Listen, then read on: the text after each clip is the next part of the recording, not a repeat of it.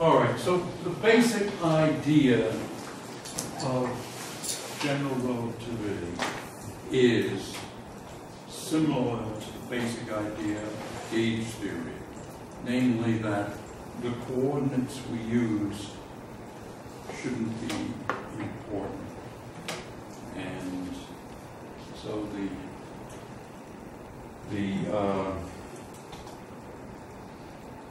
equation should look the same when we change our coordinates. Now the idea I'm going to be taking is that point P is a point in some higher dimensional flat space, and our four-dimensional space-time is a manifold in that flat higher dimensional space.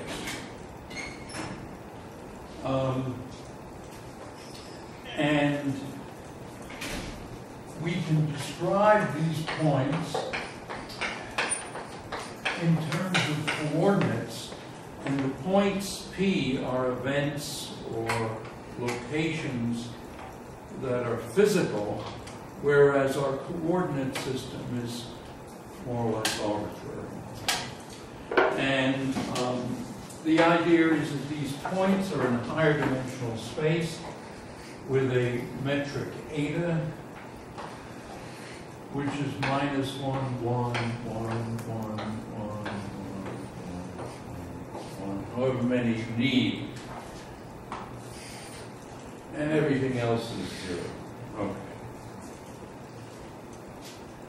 And the coordinates of the same point, we can label them in one system as with x, another system coordinates with x prime. In each case, we have 4 values of x and 4 values of x prime.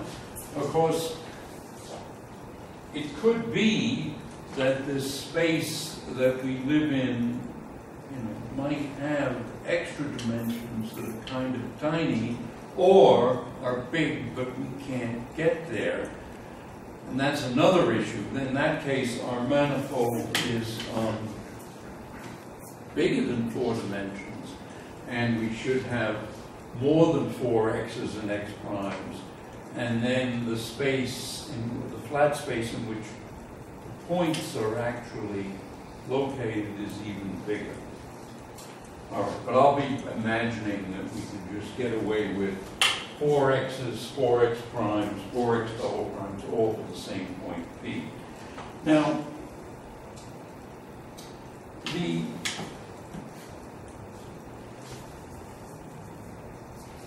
most basic concept, of course, you already know, namely a scalar. A scalar is a field. First of all, a field is just any function of space-time. A scalar field is one such that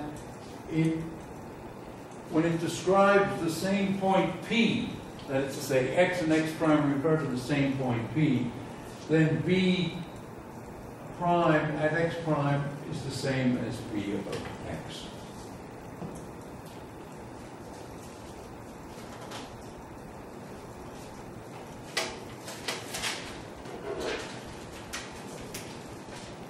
Okay, now because we want to pay attention to coordinates, we need to and make sure that our equations are independent of the coordinate system, we need to pay a little bit of attention to how things transform.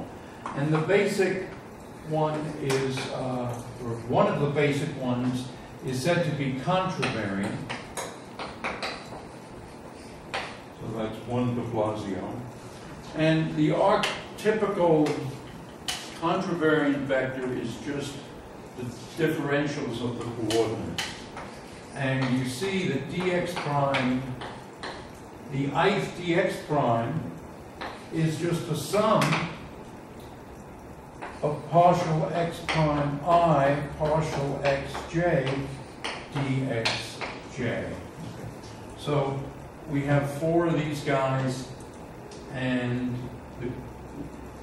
if we're talking about a change in the point P, due to changes of coordinates in one system dx, another system dx prime. Just by calculus, they're related this way, and this is how any contravariant vector will transform. And in fact, what really we'll be doing is we'll be talking about indices. And indices that are upper are said to be contravariant, and that means that under a coordinate transformation, they transform this way. And those things are called tensors that carry all those indices. Covariant, so that's two de Blasios, are ones that transform like derivatives. So for example, the partial of b prime of x prime with respect to, say, x prime a is, of course, the partial of b of x with respect to x prime a. So I'm using a or I as going from 0 to 3. And this is then the sum over b of partial xb partial x prime a times the partial of b of x with respect to xb. Okay, so this is just calculus really, but this tells us how covariant objects transform, and they transform like derivatives of scalars. And these things then are lower indices. These will always be upper indices, and these guys are lower indices. And I luckily wrote this one higher on the board than that one. So I'm up to 4 de Blasios. I think that maybe is enough for today.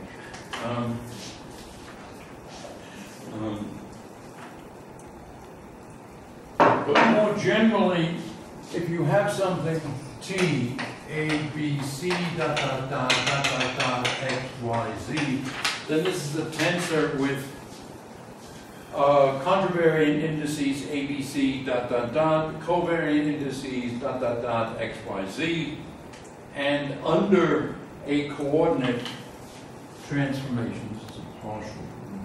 Under a coordinate transformation, the upper indices go like this and the lower indices go like that. Would anybody like to see an example of how something? Yes? Was that a yes? Sure. I'll take that as an implicit question. Sorry. All right. So let's consider something with two lower indices, and it's something that we'll be talking about later, namely the metric tensor. So this thing would be partial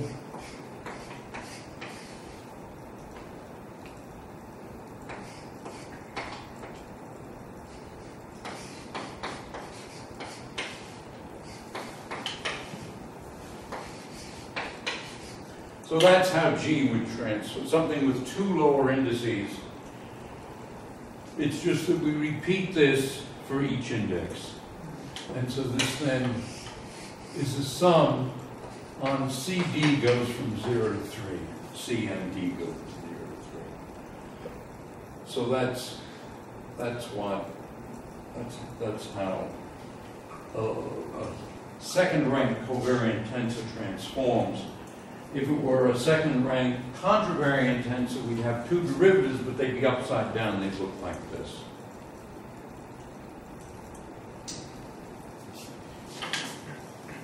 Now, what is a simple relation here is the following. Suppose we do this. Sum on I, A prime I, B prime I. So now we're summing over one upper index, one lower index, summing from 0 to 3. But the same index, upper and lower. Well, this thing, of course, is sum on I, K, and L, this guy is contravariant, so it's AK partial x prime I partial xk. And this one is covariant, so it's BL partial XL partial x prime I. On the other hand, if we look at this, just focus on the sum over I and move this next to this, which is the way I should have written it, you then see that this is really just the partial of XL with respect to XK. So this is actually the sum as the sum KL of AK BL partial XL with respect to XK. And of course that's just a Kronecker delta. So that is sum KL delta LK AK BL, and that's just the sum on K of AK BK. Okay. So the point is, if you sum over the same index, one upper, two instances of the same index, one upper, one lower, the thing is invariant. You can just erase the primes. This is called a contraction.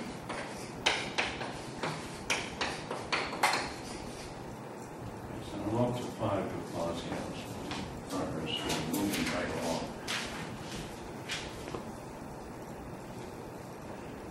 along. Okay, just a word about forms. Forms are acute notation, acute way of using anti-symmetry to write things in invariant ways, invariant forms. And they were invented by the son of a blacksmith. The son's name is Élie Cartan, and he's one of the most famous mathematicians, died in 1951. Okay, well, the trivial case is a zero form, and this is just a scalar field, say p of x, function f of x. And if we're thinking of x as coordinates for points in space-time, then in fact f prime of x prime is f of x.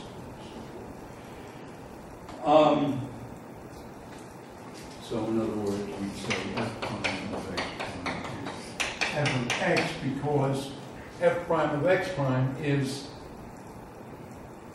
the function f at the point p whose coordinates are x prime, and that's the same as the point, that's the same point as the point whose coordinates are x, and consequently, and because it's a scalar, they're just exactly the same. Now, one form is something like this. A prime is A prime, say, I, dx prime I. But of course, this is a contraction, because this is contravariant, that's covariant. So this is also AK dxk, and we normally write that simply, whoops, as A. So the one form A is invariant. You write it as AK dxk, and it's the same as A prime on dx prime. So that's the cute thing about, one of the cute things about forms is that they're intrinsically invariant. Let me just mention a two-form. An example is F, which will be Fik dxi wedge dx. Okay, now what does wedge? Wedge means it's anti-symmetric. Okay. dxi wedge dxk is minus dxk wedge dxi. So by using this notation, we only preserve here the anti-symmetric part of that.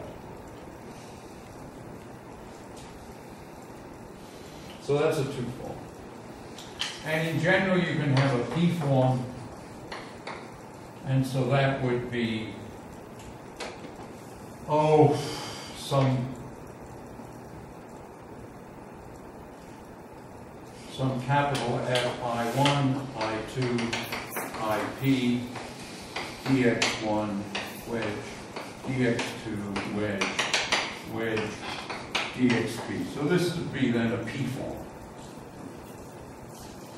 All right, now Cartan introduced something else that's sort of the opposite of the differential, differentials like this. It's called the exterior derivative.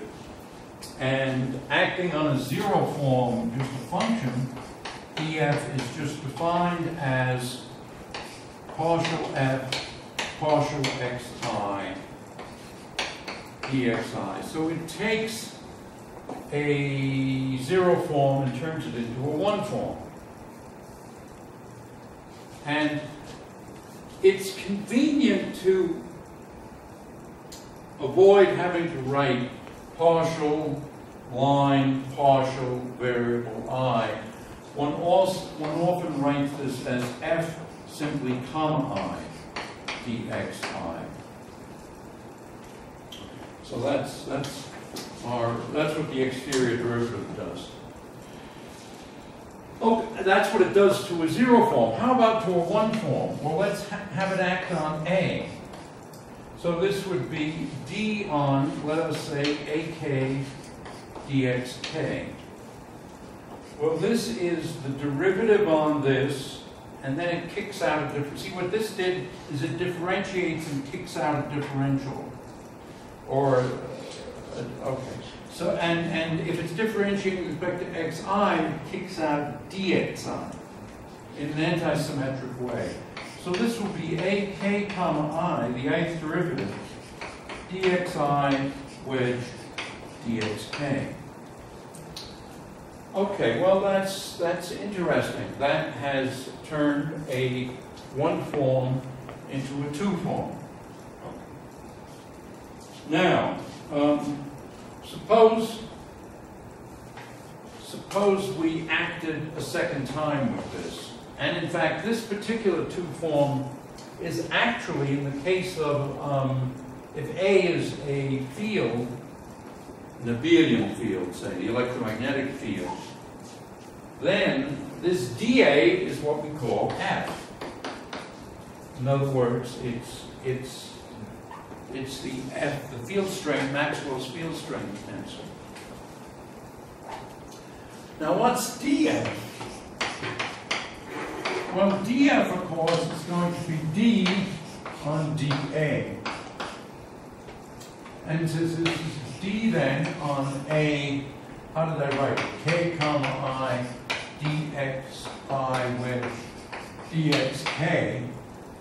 And so this is derivative. So first we differentiate. So it's ak comma ij dxj wedge dxi wedge dxk. All right, but now there's something special that happens, because these two guys are symmetric, because they're just derivatives with respect to I and j.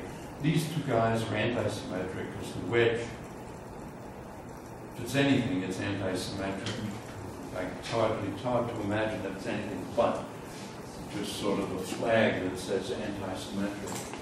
So this thing is zero. And in fact, that's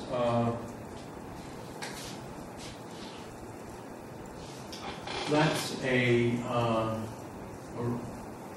relativistically invariant statement there. All right, let me just say something else. What we say here then is F is closed. Oh, what am I, 7 de Blasios? F is closed, and it's locally exact. Closed means that dF is 0. That's what closed means. Exact means that F is dA. Well, here we've defined F to be dA, so F is, I shouldn't say it's locally exact, it's bloody well exact just by definition. One more thing about forms. Stokes' theorem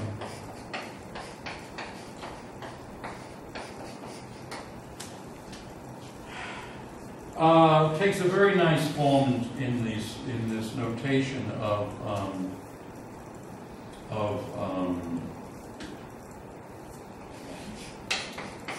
Cartan's forms. Suppose we integrate the exterior derivative acting on some form, P form, whatever, over a certain region. Well, it turns out this is exactly the same thing as H integrated over what the mathematicians write as partial R. What they mean is the boundary of R, the surface. So that's the fancy form for Stokes' theorem. All right. Now let's get back to GR. So something about coordinates, covariant, contravariant, something about forms. And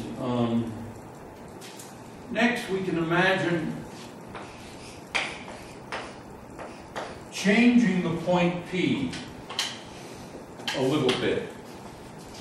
And so this thing is then EI of X dxi. And if you want, you can say sum I equals 0 to 3.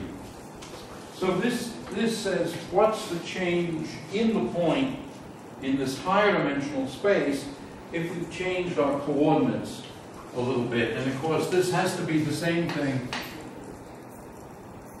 Remember that this is a covariant vector. This is contravariant, so we can also write this as EI E prime I dx prime I, because it's a contraction, one upper, one lower index. And now I want to define something. Well, let's instead of defining it, let me do something different. Let's see what the length of this thing is. dp dot dp, which is dp squared. What is that distance in the higher dimensional space? But we're referring to 2 points on our four-dimensional manifold. So we're really always talking about points that are in the space we know about. Well, of course, this is going to be EI dxi dotted into, well, I should say this is, what is this? This is dp dot dp. So this is dp a, say, a to ab dpb. That's a way of thinking about it that way. But we can also think of it this way.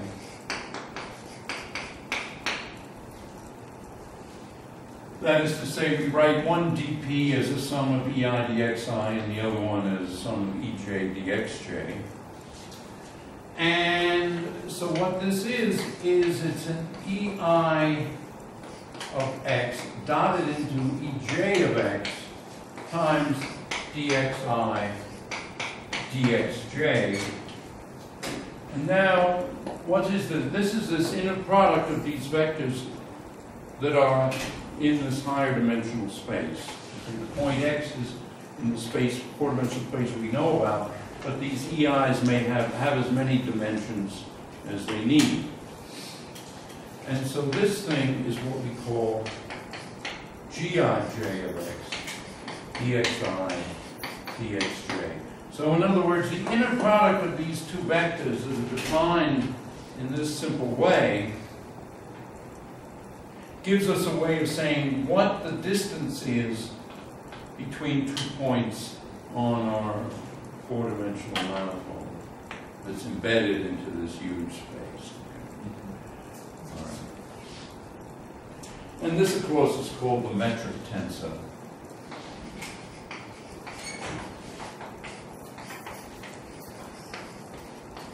It's rank 2 covariant with 2 lower indices.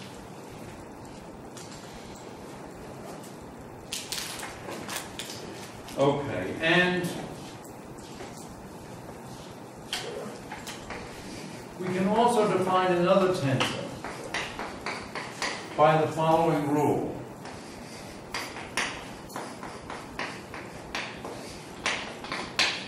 In other words, the inverse of the metric tensor, well, it has to satisfy this rule. Okay, now there's something I forgot to mention. It's in my notes somewhere, but I think maybe this is the time to mention it. One of the great conveniences of this notation of upper and lower indices is that if you have an equation like this, where this is a tensor, this is an invariant tensor, this is a covariant tensor, rank 2. This one has to be a rank 2 contravariant tensor. That's called the quotient theorem. Quotient theorem. When I'm abbreviating, that's only half of the possible. So up to about 10.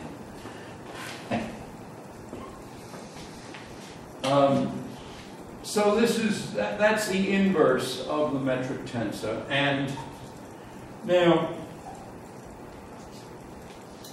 if we have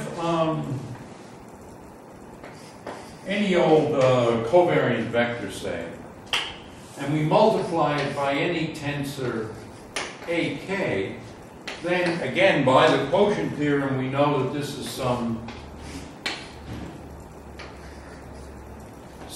that has to be a tensor with one contravariant index. But here's the deal. If we use the inverse of the metric tensor to raise it, then we just call this BA. So in other words, we can use the metric tensor to raise indices. And it's just because the metric tensor is defined with upper indices, defined to be the inverse of the lower one, it follows that we can use the lower metric tensor, the metric tensor, this metric tensor, to lower indices. So in general, that's just the nature of the notation. So in other words, we'd say BK would be GKL BM. So if we use G, I mean, if this were any covariant tensor, this guy on the left would be a rank 1 covariant tensor. But if we use G, we keep the same symbol. And that's consistent with G upper and G lower being inverses. Because if we just did this again and we raised BK, well, we just get that. So it's, and moreover, GKL acting on G with upper indices would just give us a conic delta. So you can play with that if you want, but I think I'll try to move on, although I may be going too fast, I'm not sure. Okay, now there's a thing called the Levi-Civita symbol. This is not a tensor, it's just a symbol. And in 4 dimensions, it's epsilon A, B, C, D, and it's the same thing as epsilon A, B, C, D, and epsilon 0, 1, 2, 3 is 1, in my notation at least.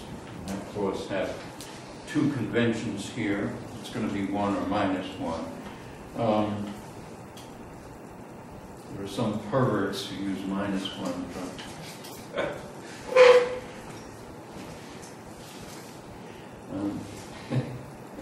I avoid these versions. It's a symbol. Oh, we've got some static here. I'll have to tell Gary about that. Now, to make it a tensor, we do this. We do A to ij KL as square root of G epsilon ij KL.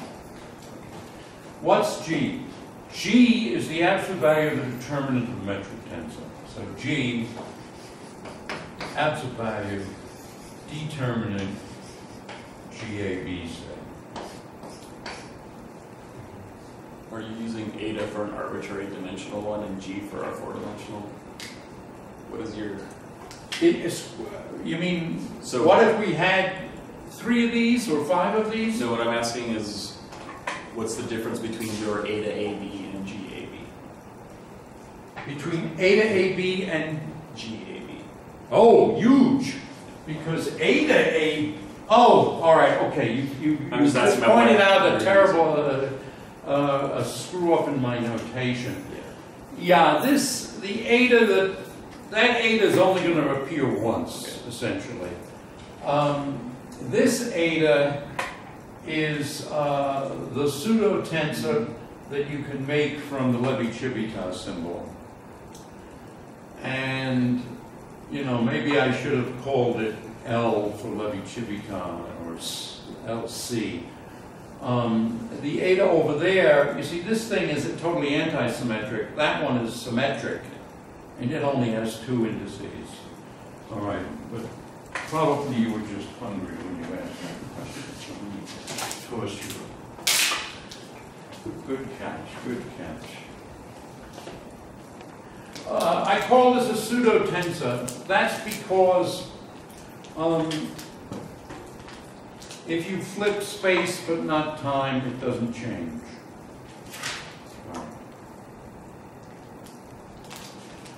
Okay, so we were talking a little bit back here about Maxwell's equation, about first of all, the one form, A, and then the 2 form, F, which is dA. And now, what are Maxwell's equations? Well, first of all, it turns out that because, all right, I'm getting a little bit ahead of myself, but that's the way it is in the notes. Because FJK is anti-symmetric,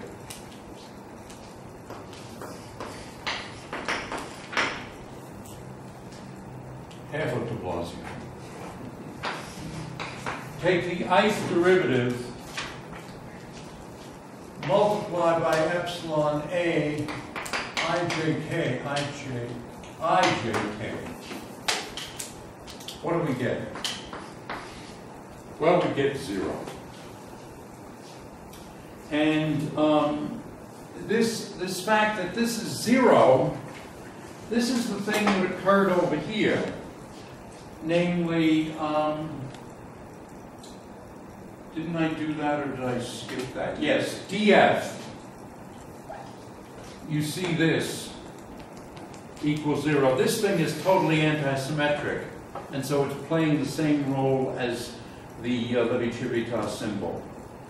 And so this is the statement that f is dA, so ddA is 0, so df is 0.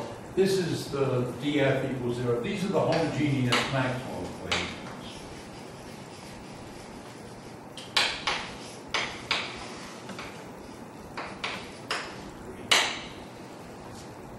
The homogeneous Maxwell equations. And in general relativity, they take exactly this form. In other words, they follow just from the language of forms. You don't even need the general relativity or the special relativity. You have exactly these are Maxwell's equations, at least on the classical level, they're exact in general and special relativity. And that's one of the remarkable things about Maxwell's equations, namely, even though they were formulated at the time of the U.S. Civil War, or like 150 years ago, these equations were almost exactly right. And in fact, these equations are exactly right, at least on the classical level. These particular equations are del dot B equals 0 and curl B plus B dot equals So these are the homogeneous Maxwell equations. The inhomogeneous Maxwell equations, let me tell you what they are in general relativity. They change only a little bit.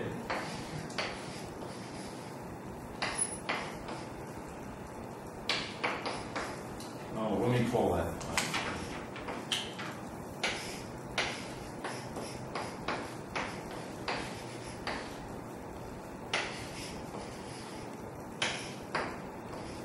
Okay. They differ only by having this square root of the absolute value of the determinant of the metric tensor that pops up in two places. Apart from that, it's just the standard divergence of the field strength tensor equals mu0 times the current.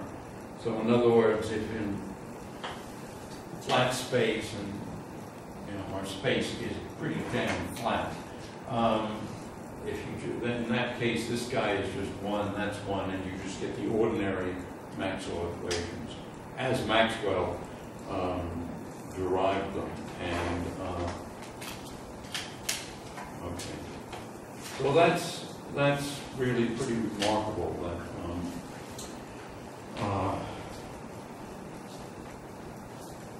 Maxwell got electrodynamics. He got it almost perfectly correct. And of course, the reason why was A, he was very smart, and B, the electromagnetic interactions are long range and of a strength that was accessible to experimentation in the 18th and 19th centuries.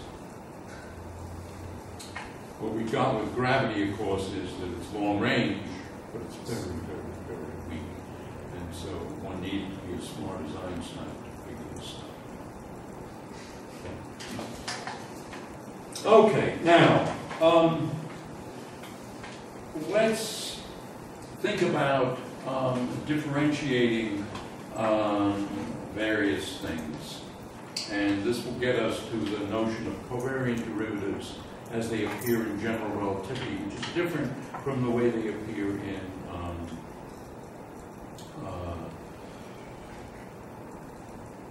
what do I want to say? I lost the thought, sorry. The reason I lost the thought is another thought came in and pushed it out of my head. Namely that Bloomberg today announced the salaries of some of the hedge fund managers. Coming in number one was some guy whose name I forget, who earned $1.3 billion last year in fees. Coming in number two was a guy named Simons. Simons, turns out, is a very good mathematician. And in fact, there's a quantity related to forms and to non-repeating gauge theory called Chern-Simons term or Chern-Simons theory or whatever. It's that Simons, S-I-M-O-N-S. Anyway, he came in at 1.2 billion. He was number two. And he started a company called Renaissance Technologies. It's a hedge fund. And then okay, that's the thought that crowded out whatever the hell I was going to say before. All right, so let's just think about an invariant quantity here, which is this is a different way of writing forms. This is the way I like to write them. Cartan's way is to write them in terms of differentials. We can also write things that are invariant if we write it this way. So now this is one upper, one lower index, so clearly it's going to be invariant under general coordinate transformations. But now suppose we take its derivative with respect to some of our coordinates. What do we get? Well, we get partial fi, partial xl ei, plus fi, partial ei, partial xl. Now here's the amusing thing. This EI is a vector in our huge embedding space. And so the derivative of it need not be parallel to the manifold. And so in other words,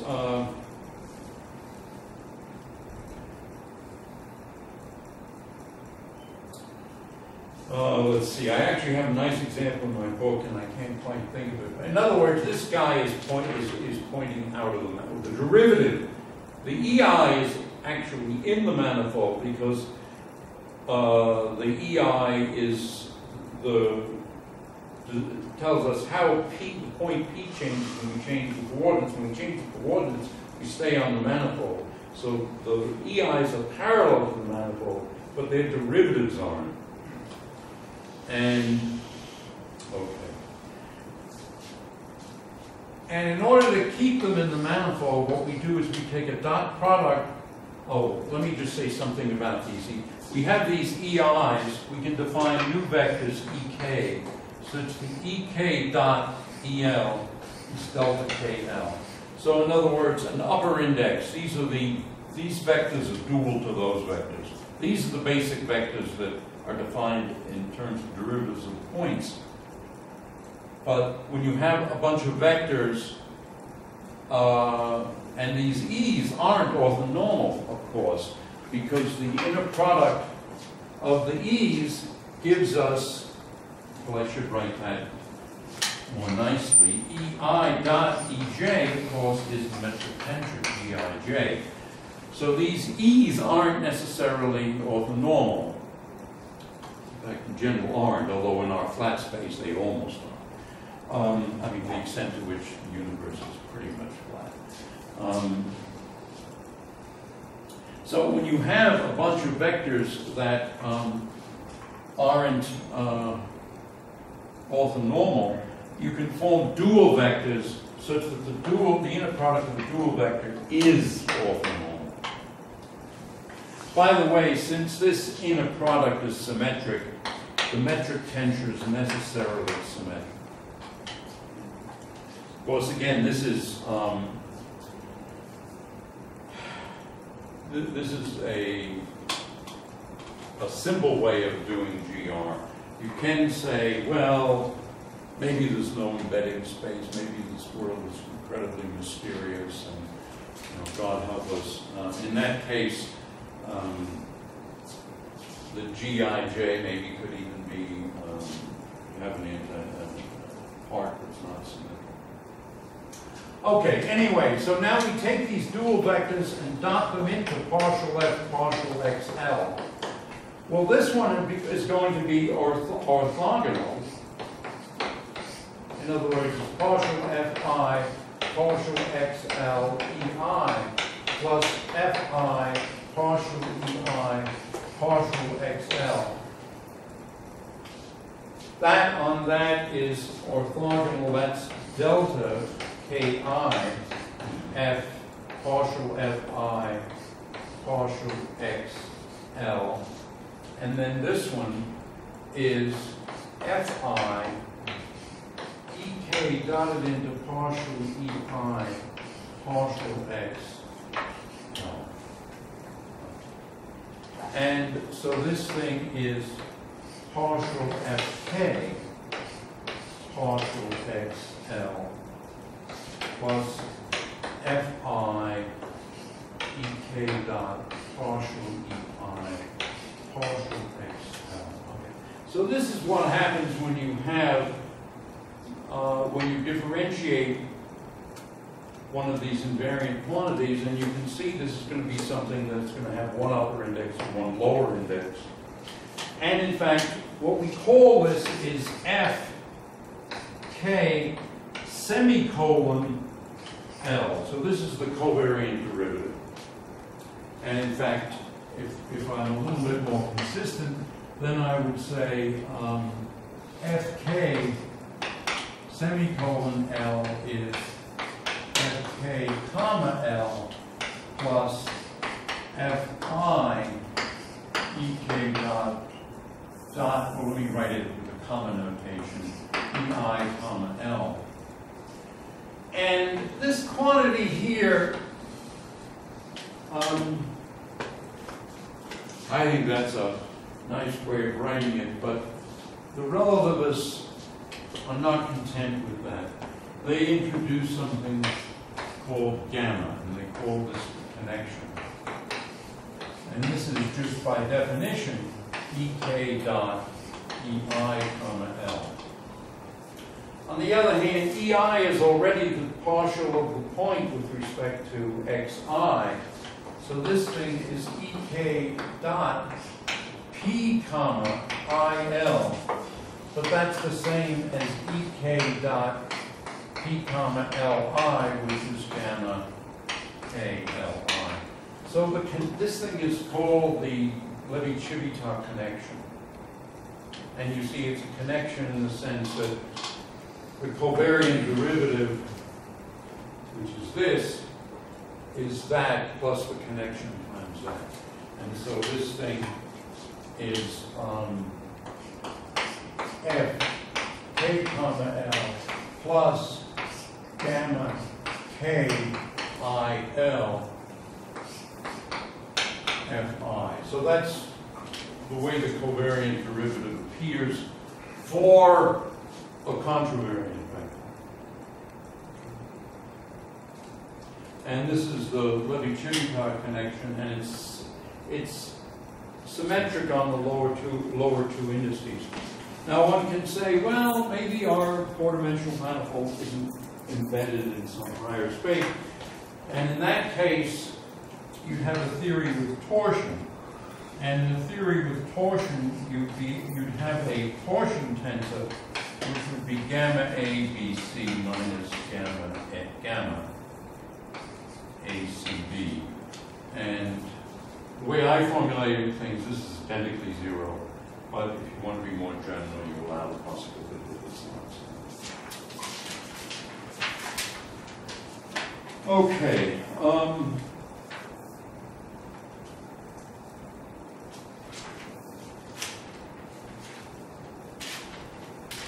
All right. Let me do a few things.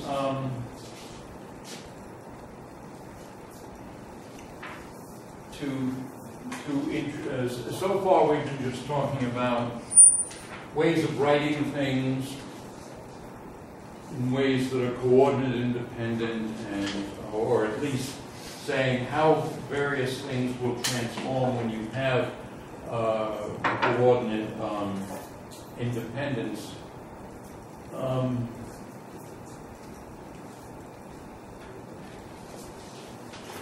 I should give you, first of all, a formulation of the covariant derivative for the case of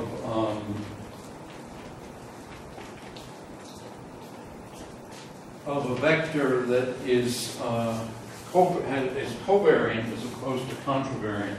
So let me jump to, this is all chapter 11 of my book, but let me go to section 28. Yeah. Well, okay, there's something cool about this, and it's the idea of parallel transfer.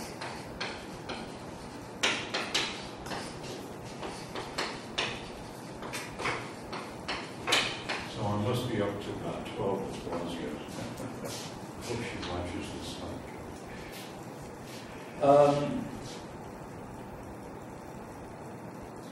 So what we've been doing here is basically defining the, well,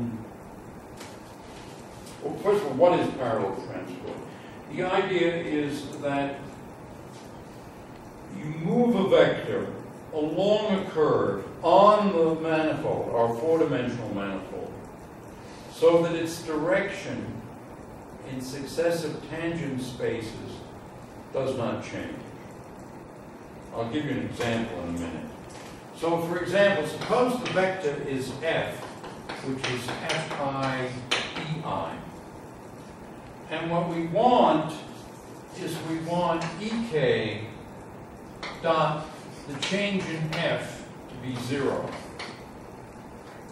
But that's just ek dot partial f partial xl, say. I should have said dxl. All right, let me put a dxl in there. And so this then would be partial fk partial xl plus, and now this ek would give us gamma k li fi and all of that dxl.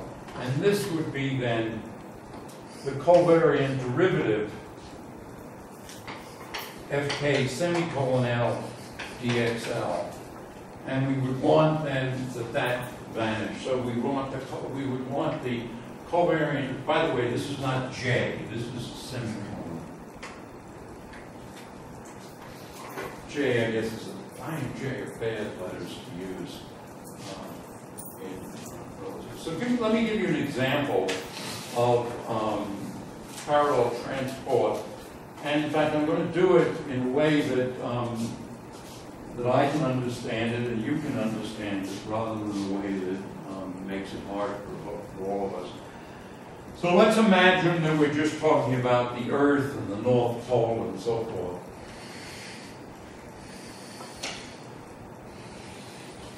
And so this, here's the North Pole, here's the x-axis going out from the center that way. Here's the y-axis going out this way, and then, you know, by state law, this has to be the z-axis.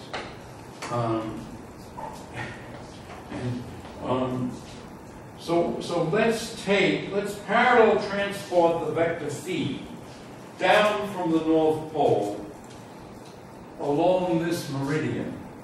Well, phi, of course, is the partial derivative of the point, namely a point on the surface of this sphere, with respect to phi. Phi is the angle that way. And so phi is always a vector that points, it's pointing really in the y direction, isn't it? And so all along this whole thing, this vector phi hat is 0, 1, 0. On this whole, so we're transporting it in we're parallel transporting it down this meridian to the equator. And now we're going to go across here. And again, we're going to do it parallel transporting it along the equator. But when it gets here, it's now pointing in the minus x direction. Okay, because it was just pointing, well, it's basically in the phi hat direction. And so now it's pointing in the minus x direction. Now we can parallel transport it up to here, and it doesn't change at all in that case. So altogether in this, from here to there, we've gone from 0, 1, 0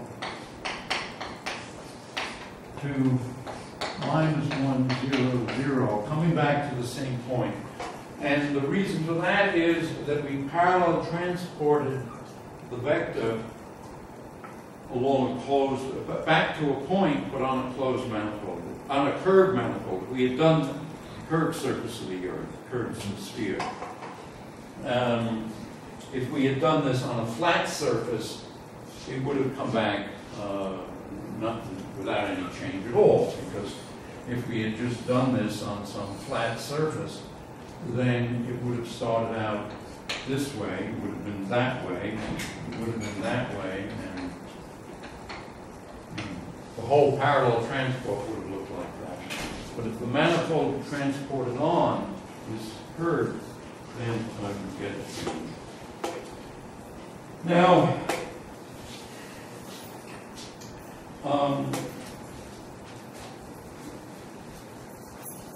let's see. let me just really quickly say, if we think about F as a covariant vector, in other words, FL, EL, then we'd be doing something like this. And we call this, I want to do a D on that. So this would be EK dot FL comma, let's see what variable, oh, I used L.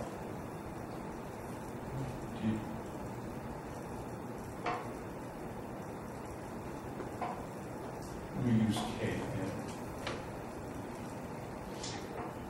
Oh.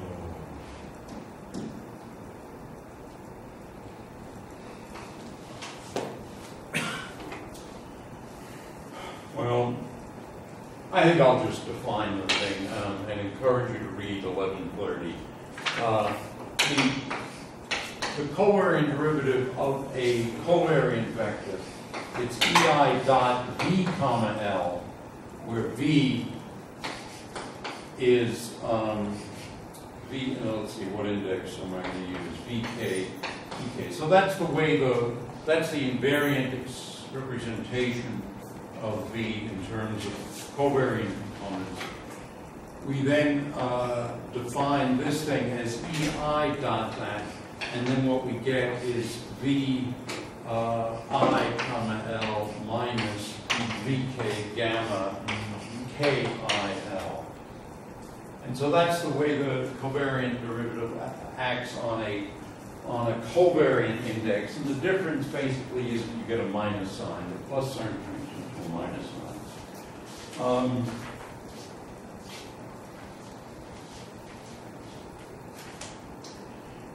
It turns out that one can express these connections in terms of derivatives. I'm going to skip over the derivation. I'll just give you the result. This thing is 1/2 GSK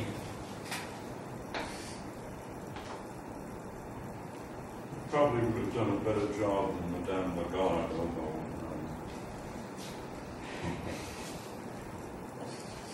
it does have a certain reputation.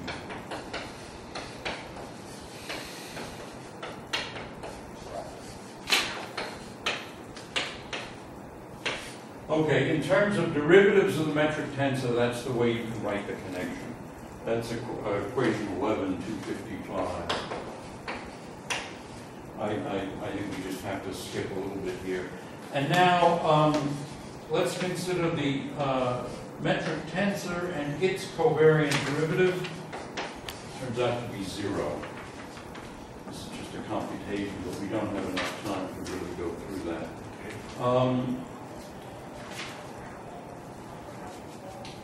There is one really nice relation. Again, I don't have time to derive it, but let me just well, I think actually now I've got that here. Yeah, if we take these Christoffel symbols and sum over I, which of course is a contraction, what we get is something that's much simpler than you imagine. It's the case derivative of the square root of g divided by the square root of g. So it's a much simpler expression. This is worked out in the text. Let me quickly get to some definitions then. We've got this Christoffel symbol, or this connection, if you will, which I'm trying to see. Ah, yeah. Here's a nice definition of it. We can think of this then as a gauge field, connections play the role of gauge fields. And we can define a Riemann tensor,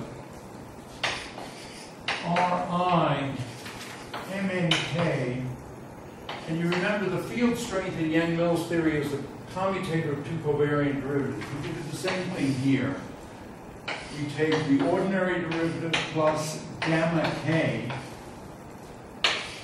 n plus gamma n, and now this thing has two loose indices, and those indices are I and m. And that defines the Riemann tensor. We then get the Ricci tensor by contracting that. And so we get Rmk is Riemann n mnk. So this is down one level. And now we get an absolute scalar by contracting m with k. So we do gmk on rmk. And so this then is what do we call it? We call it the Riemann scalar, Ricci scalar? Huh? Ricci scalar. Ricci scale. All right, let's call it the Ricci scale. Okay, now that's the gravity side. But we're also talking about matter, and we're going to make an action for gravity and an action for matter. The action for matter is going to have this funny sort of very convenient definition, namely that the change in the matter action is minus a half an integral tik square root of g delta g ik d4 of x. Okay. So we're integrating over space-time to get something that's in action. And we're defining the stress-energy tensor T by this equation, square root of g, that the change in the matter action, if we change the metric tensor just a little, and here we're talking about the change in the inverse of the metric tensor, we can say if we change the metric tensor a little, then the change in the matter action has this form, minus a half tik square root of g, change in gik d4 of x. Okay. The full action is the Einstein action, which is minus c to the fourth over 16 pi Newton's constant, integral r square root of g d4 of x plus the matter action. And now, if we if we say what is the equation of motion that, if we require the total action to be stationary with respect to small variations of the metric tensor, then there's a little bit of algebra to do here, but what you finally find out is you get RIK minus a half GIK R equals minus 8 pi big G c to the fourth Tij.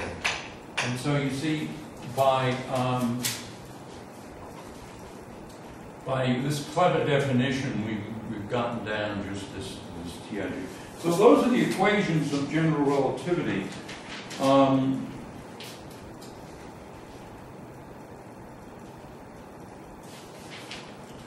All right, so I'm going to stop there for this development, and now I thought I would try to say a little bit about some of the simple physical effects, and the one that I thought I would talk about is the one that, let's see, what is the, well, our ds squared, or if you want dt squared, which people also write as ds squared, this thing is GAB dxa dxb. So this is the invariant distance between 2 points. And now, why is it invariant? It's invariant because these are physical points, whereas these guys are our crazy coordinates. And let's go to weak fields, weak gravitational fields.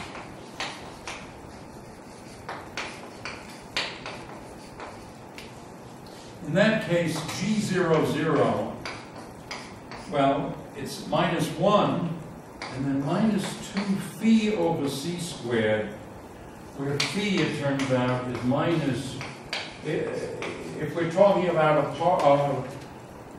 a point, there's a distance r from a mass capital M, and phi is this. So if we're talking about the field here, r is the distance to the center of the Earth. Although we might need to worry about the sun. Anyway, this thing is -1 plus 2gm over c squared r. So what is dTau?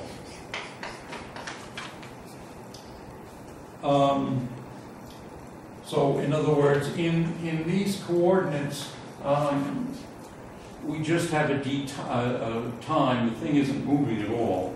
So this is square root of minus G00 dt.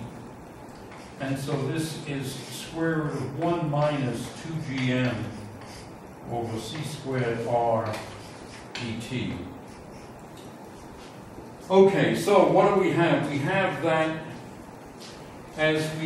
if we're in a region of strong mass, then dTau is smaller than dt. And so I'm reminded of a movie I watched a few days ago called Interstellar. And in Interstellar, these guys are, unfortunately, they have to spend a little time near a black hole. And there it's not even weak fields, it's quite a strong field. And so the time that, if these are the coordinates on Earth, the time that goes by is just very, very little. And so when they get back, everybody they knew is either dead or quite old. Of course, I find being old isn't all that bad. Anyway, so that's just an example of time dilation in GR. This was actually first measured at Harvard by a professor named Pound and a graduate student named Repka. He might have been a postdoc, I don't know. Anyway, what they did was the physics laboratory had a staircase that went all the way up to the 4th or 5th floor, and I guess down to the basement. And so they basically had a laser shooting a beam down from the top to the bottom. And what they used to measure the very small change is they used what was new in those days, and that was the Morse power effect. And so the Morse power effect meant that you could measure very small changes of frequency. And they got agreement with this. In other words, a photon that was blue shifted when it hit the bottom because the time was slow down there. All right, any questions? All right, I guess we're done.